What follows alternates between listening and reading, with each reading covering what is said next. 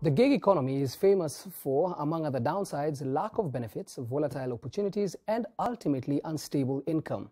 Add Covid-19 and freelancers across Africa fearing financial ruin. So what reality is the gig economy facing? The BBC's Macharia Maina reports. This place would be buzzing right now, alive with waiters, with cleaners. A live band would be setting up. But the reality is no work and no pay. That is the impact of the coronavirus shutdown all across the continent. For Sauke, a production house owner, it is no lights, no cameras, and literally no action in his studios. A lot of those of us in the freelance space, it's per gig.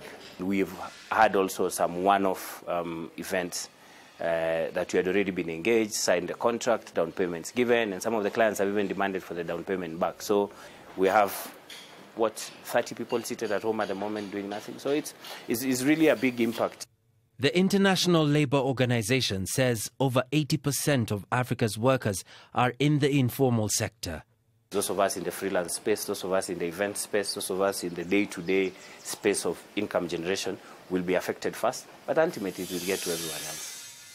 Governments across Africa established social distancing and banned public gatherings, which are a main source of income for many in the gig economy.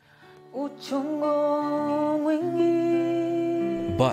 for Mutindi Mwasa, a guitarist, these shutdowns offer a new opportunity.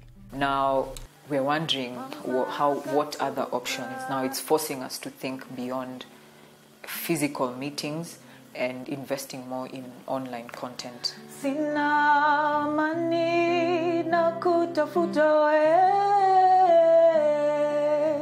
can be able to raise about $100 per gig if you choose to do it once a week, and I feel like that will really go a long way to hold us, you know.